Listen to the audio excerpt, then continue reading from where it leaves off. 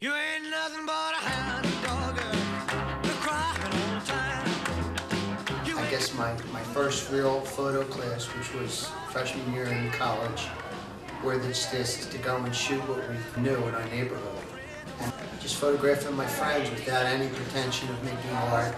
Older now, photographing people that I photographed 30 years ago and looking at, the change. My friend died. I was probably closer to him than anyone else, and I photographed him all the time in every imaginable situation.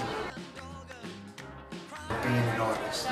Faith in yourself, in the ability to look past where you are at the current moment and to see yourself as the person you want to be or as the artist you want to be. That's the key for me.